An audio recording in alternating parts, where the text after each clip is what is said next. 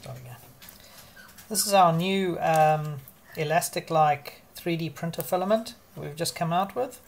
It's still under experimental stages, but it's very strong, and it flexes and it goes back to its original shape. So there you go. This is what we've just printed, a belt, and you can see here I can stretch it. The thicker we make the wall thickness, the further you can stretch the part.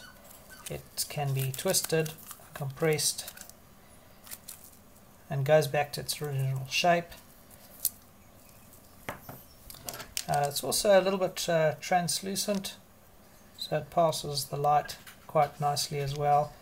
Part quality is really good, considering this is very flexible. It can be a little bit of a challenge to print with. Any extra support material needs to be cut off, and you need to print this raftless. Thanks for watching.